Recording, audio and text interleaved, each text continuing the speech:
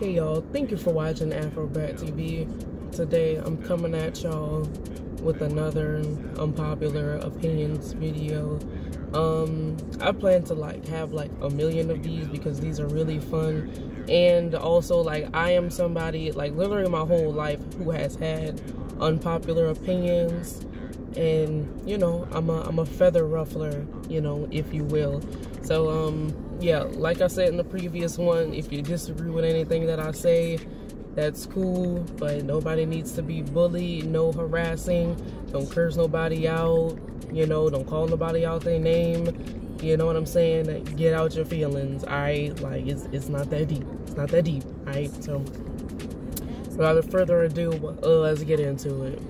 Alright, so the first unpopular opinion I have is that you can eat food past the best by date. I feel like obviously manufacturers have done this to us on purpose, but a best by date and a sell by date is not an expiration date, y'all. And I feel like the common person doesn't know this, and the only reason why I know this is because I cared enough to Google it, okay? A best by date is basically the date that the manufacturer thinks that their product is at its peak quality, and a sell by date is for the store to know when that should be out of their store by. But neither one of these things tell you when the product is actually going to expire, right, y'all? I've eaten foods a week past the sell by date or the best by date, and as long as the food obviously doesn't look weird, doesn't smell weird, doesn't taste weird, then it's fine. Why do you have to throw away your food over some arbitrary number? You know what I'm saying? People might call me nasty for saying that. Okay, I guess I'm nasty, so be it. But guess what? I'm not wasting my milk. I'm not wasting my meat. I'm not wasting my money on food that is perfectly fine just because some arbitrary date tells me to. If your food looks fine, tastes fine, smell fine, it's probably fine, y'all. And so just learn to Google stuff, all right? Just do your research. That's it. The next one is that child support should not be for no damn 18 years. I find it really, honestly, amazing in a sadistic kind of way that, women are able to basically use men as piggy banks for basically damn near a lifetime. I feel like child support should be only during the young, crucial years of the kid's life. From 0 to 5 years old, the man should have to pay child support based on whatever the situation is, right? For 18, for after 5 years, right? I just feel like the mom should be able to save that money or use it as a head start, you know what I'm saying, to use it as a cushion, so after them 5 years, if you blow that money on 40-inch bust downs and stiletto nails and all that, but your baby out here starving, looking dirty and toe up, okay, that's all on you. He did his part. Yeah, the mother should just use that money as a head start. But it's now, since the system is 18 years, it's people are asking for exorbitant amounts of money, and it's it's just unnecessary to me, y'all. I just feel 18 years is such a long time. There should be some type of cap or limit on it, and I just feel that's why bitches just be getting knocked up by anybody and just saying, I can just put them on child support. But I think limiting the amount of years could kind of help deter that and give it to people who actually need it. So my next unpopular opinion is that Keanu Reeves cannot act. Now listen, I'm a big Keanu Reeves fan, okay? He's handsome, he's a great actor, he's very entertaining, very well loved, he's a good person, there's literally nothing wrong with him, but his acting and his dialogue skills are trash, y'all. I would say The Matrix is the best movie he did as far as him actually acting, him playing a part, his dialogue, you know what I'm saying? he's just very like monotonous when he talks, and like, I don't know, it's kind of like weird. Now I just watched John Wick 4. Okay, great movie, 10 out of 10. Really no complaints about it. It was a good ass movie, and he was great in that movie. But all of his dialogue scenes, like, and if y'all notice, I feel like directors and producers purposely give Keanu Reeves like very limited dialogue. Can't recite lines in a convincing manner. Okay. Okay, this one is kind of similar to one that I said in my previous Unpopular Opinions, but people who say that animals, period, are better than humans are weird and lame as hell. Like, if you're out here saying like, oh, people are trash and I don't need friends and stuff because I got my dog or I got animals, like, you're weird, nobody like your ass. Like, I never met nobody who's saying animals are better than humans, who like have friends, have a social life, and who has a likable personality. All these people are very dislikable people, disagreeable, nobody really mess with them, they lonely as hell, you know what I'm saying? Like, a person with actual charisma who's decent to be around does not say they prefer to be around animals than humans. Now, I understand that a person can have a connection with an animal, and like an animal can be that person's best friend. Like, I truly do believe that like animals and humans can have relationships and connections with each other. Like, there's so many instances of people's pets saving their lives, and like pets literally dying from grief because their owner has, you know, passed away or whatever. So I'm not like invalidating that, but I'm just saying, like, for you to be out here saying that you prefer animals to humans, I don't know, buddy, you're a little weird, and people probably don't like your ass anyway. Okay, this next one is like really controversial. So people should be able to abort kids who are gonna come out severely mentally or physically disfigured without any type of judgment. I find it really weird that like people say, okay, abortion is fine and you don't ever have to explain to people why you're doing abortion, blah blah blah, but will shame somebody for aborting a kid who will come out very disfigured, probably will never be able to fend for themselves in life, will never have a good quality of life. They may live with pain every day, all these different types of things. Like, it's not socially acceptable to abort that kind of child, but a child who's going to come out potentially completely normal and healthy, you think it's okay, you say it's okay to abort that kid, and like you have like this moral judgment of somebody who aborts a potentially disabled or disfigured kid, but you don't have that same judgment to somebody if they abort a healthy kid. You know what I'm saying? I'm not saying people should be judged for each, but there is definitely a societal moral high ground,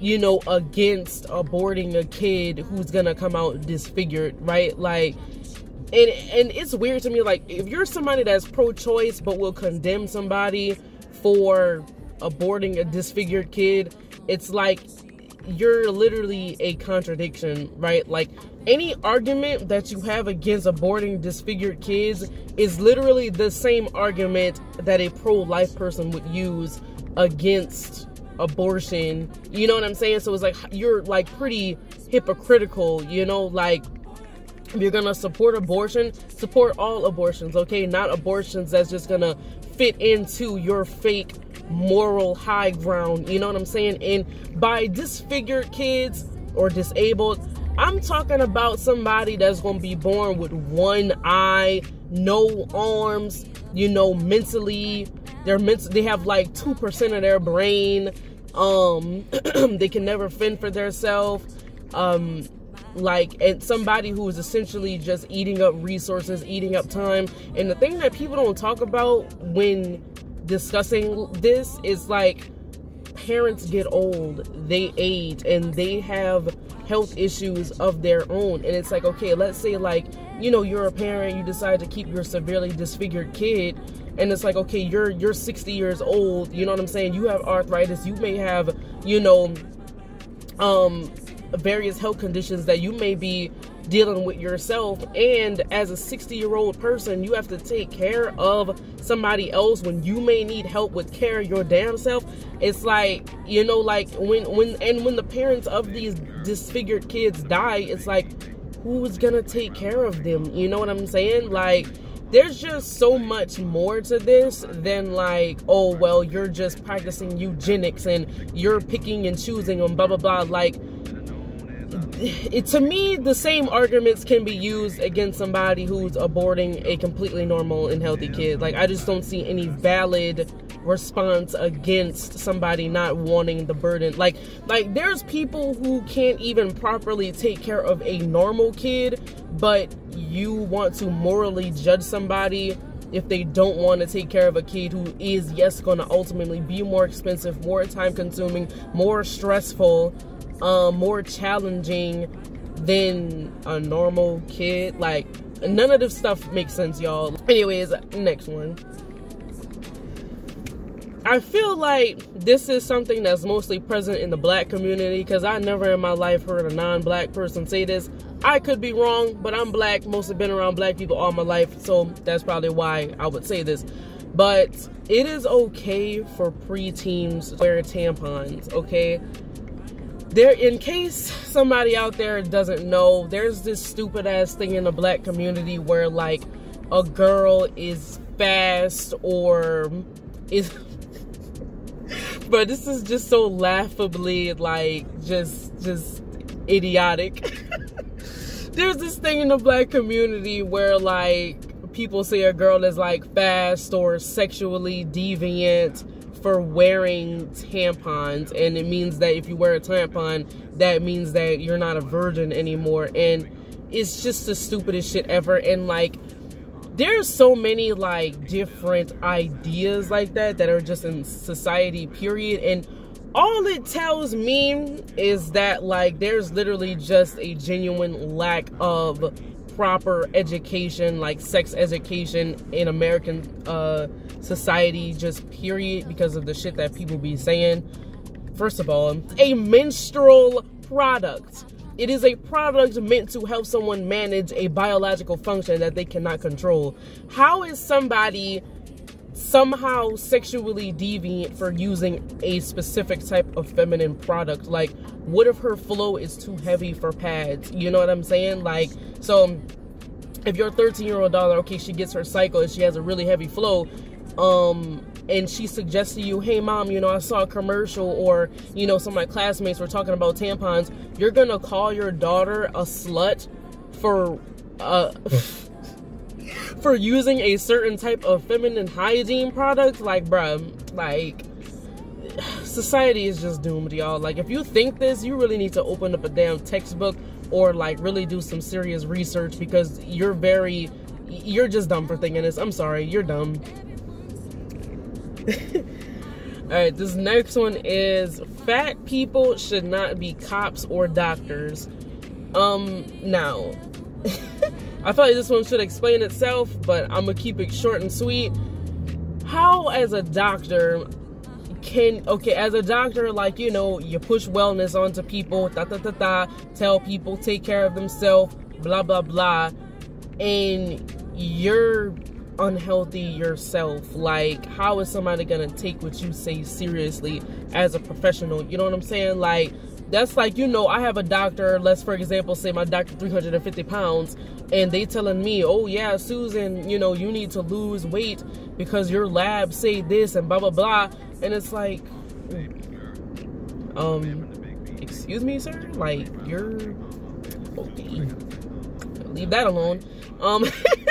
And like, cops obviously shouldn't be fat. Like, and you know what, for a while I thought that there was like a physical expectation for a cop. Like, I don't think shit should be like very strict. Like, I'm not saying every cop gotta look like The Rock or Titus O'Neil or Terry Crews. Like, I'm not saying that, but I'm saying like a cop should be in some type of physical shape, Because how are you gonna defend and protect your community if you getting out of breath? Like, you can't capture no assailant like that, you know what I'm saying? Like, or what if you have to, like, literally, you know, fight hand to hand with somebody and your ass getting tired, and now the assailant is gonna whoop your ass and get away? Like, I don't know. I just feel like cops should have, like, some type of mandatory rigorous training so many times a week. Or they should, like I said, they don't have to be ripped and be out here looking like Arnold Schwarzenegger, but I do think they should be in some type of physical shape and, like, you know, be able to run, be able to just have that stamina, you know what I'm saying, to do their job. A lot of black women gonna get mad at me for this one, but I don't care. Y'all, we need to just cut the nonsense. Wearing bonnets in public is ghetto as hell. I can't believe that this is even a debate or something that even has to be explained. The reason why wearing a bonnet is seen as, like, taboo or ghetto is because a bonnet is an undergarment. It is something you wear to sleep. Something you wear to sleep. Now, a head scarf or a head wrap, those things are more acceptable to wear out in public because you can style a scarf in a certain type of way or a head wrap in a certain type of way, you know what I'm saying, that is acceptable to walk out of the house with. I don't see anything wrong wearing that, but to walk out of your house with a bonnet on, like, it just says that you don't care. Like, you don't care about how you walk out the house, blah, blah, blah. Like, if your natural hair don't look good, okay, just put that shit in a puff. If your braids don't look good, bruh, just put that shit in a bun. If your wig don't look good, okay, tie a scarf over it. Put a hat on. Like, there's so many ways around having a bad hair day that it does not include you having to wear a bonnet when you walk out of the house. Like, me as a black woman, I mean, I'm not gonna judge people that harshly over it, but just know that, like, it is a stereotypical image, and you know, you cannot get mad that people may have a certain view of you because you're literally playing into a stereotype, you know what I'm saying? And I mean, yeah, that's it, y'all. Get mad at me if you want to. Represent yourselves out here better than that, all right? There's ways around a bad hair day. Okay, I be having bad hair days and you'll see me walking around here with a bonnet on, okay? Put on a scarf, put on a head wrap, put your hair in a bun. All right, this next one, black people everywhere are gonna call me a coon and a sellout for saying this, but I don't care. I do not care if a non-black person says the N-word, and let me tell you why. Okay, first off, the N-word is, the meaning of the N-word is very context-based, okay? So, if a white person, they're rapping a song and it says nigga, or, you know, they may be raised in a more urban, maybe even ghetto environment, and, you know, the black folks around them say nigga, and then they say nigga too, how are they racist for that? Like, you know what I'm saying? I just don't get it. Or like, and people say like, oh well, white non-black people shouldn't say nigga because of the history behind it. But it's like other racial slurs have history behind them too. You know what I'm saying? I'm not gonna say no racial slurs on here. I might put them on the screen. But like any of these racial slurs, you cannot say that shit, and like no matter what context these racial slurs are in, it is not okay. But like nigga, it's like, okay, you can be like, oh, what's up my nigga, that nigga over there tripping, oh fuck that nigga. Like, it's so many different contexts that you can use nigga in. But like other racial slurs, there is no socially acceptable right way to use those. So it's like, in my opinion, if the word is so bad, nobody should be saying it then. You know what I'm saying? Like, for black people to even say the N-word is also problematic because we are giving life to something that has, quote unquote, oppressed us for centuries. But then on the flip side, black people will say, okay, well, we're taking control back. Okay, if we have so much control over it, why are we giving it so much power when a white person says nigga? And even if they do say it in a malicious way, it's like the best way to respond to that is just not care. It's not to give it so much power. You know what I'm saying? Like, people in general in society say like, okay, we shouldn't give words power, but we continue to give words power, you know? Like, I don't know. And also, like, you can tell if someone's intentions behind saying stuff, all right? You can tell if someone's being backhanded. You can tell if someone's trying to demean you or offend you or insult you, blah, blah, blah. Like, you can tell, okay, you're not stupid. So, either we let people say nigga based on the context, or nobody gets to say nigga at all. That's my stance. And I don't care if white people say nigga, because it's just stupid how, like, we can say nigga but not other racial slurs, you know what I'm saying? And it's like nigga is just put on this pedestal against other racial slurs that it's like, oh my god, if you say that, like, your career is over and blah blah blah. But you can say another racial slur and, like, nobody's gonna be tripping off it, you know? Whatever. This next one is gonna be quick. You're not a rapper if you don't write your own stuff. You're an entertainer. I mean, there's really nothing else to expound upon on that. And the last one I want to talk about is that there is nothing wrong with vanilla sex. I feel like our society is so sexually deviant and porn has ruined us so much that when we see just a regular sex act take place, like, you know, just regular missionary, regular doggy, regular cowgirl or whatever it is, people view that as vanilla and boring. And I just don't understand, like, what is up with that. Like, y'all don't see how it's just weird that, like, people's sexual, and listen, I'm not shaming anybody for what they're into sexually, but I'm just saying that, like, the standards on sex is, like, becoming more and more demented, more and more disgusting and weird, like, to the point where, like, oh, throwing up on a man's you know, penis while giving him oral, or like bukkake films and all of this other disgusting stuff is, like, so, like, this stuff is hardcore, but it's, like, so commonplace for people to see that when they see normal sex taking place, it's like, oh, that's seen as boring and that's this, that's that. Like, me, I'm not into all the extra shit, all right? Like, just give me one man. I just want one partner. I like men. I like the basic things in sex. You know, I like some kinky stuff, but, you know, as far as bodily fluids and having multiple partners and all of these different types of things, it's like, and people will say, like, oh, well, my sex life is boring for that. How is my sex life boring? And see, this is one thing, like, there's a lot of hypocrisy here, because all these people who's into this gross ass, freak ass shit, like, okay, they will say don't kink shame, but me, like, I'm into vanilla sex, and people will shame me and say that my sex life is trash. It's like, that is still kink shaming, y'all. Like, it's just hypocritical to me. Like, and just because I'm not into this gross ass, nasty ass freak shit, throwing up and spitting on dicks and just all of this disgusting ass stuff that you see in porn, like, that doesn't mean my sex life is trash. Like, are you my partner? Have we done anything? Like, until me and you do something, you cannot say my sex life is trash. That's how I feel about it. And if you're a person out there that just likes normal sex, you know, you like some kinky things, but not anything that's disgusting, and, like, you know, you're not trying to depict pile drivers and all these unrealistic ass, dumbass sex positions and these sex acts and all that, like, do your thing, bro. Don't worry about what all these stupid ass people are saying. That's the end, y'all.